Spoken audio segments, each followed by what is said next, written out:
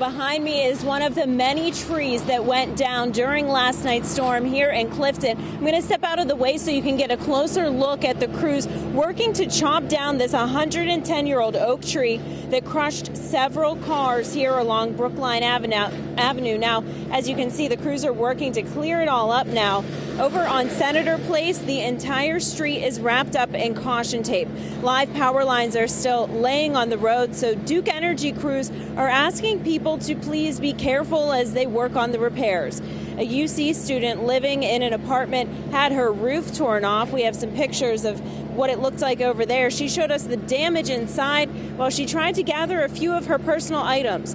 Another apartment next door lost 3 of their chimneys. Trees are literally scattered everywhere, along with roof debris. Many people are just trying to make the best of a bad situation. And then this morning I came outside and all kinds of tape around. It's very exciting. I get down here and I survived. Look, this is great. I don't know how we're going to clean up all the trees. I've got one on top of the house now, so we're going to be making a bunch of phone calls trying to get things right. Now back out here live, crews are busy working on that tree behind me. They've made some good progress throughout the morning, but there is no official word on when Brookline Avenue or Senator Place will reopen here in Clifton. We're reporting live for you, Amanda Kelly, WLWT News 5.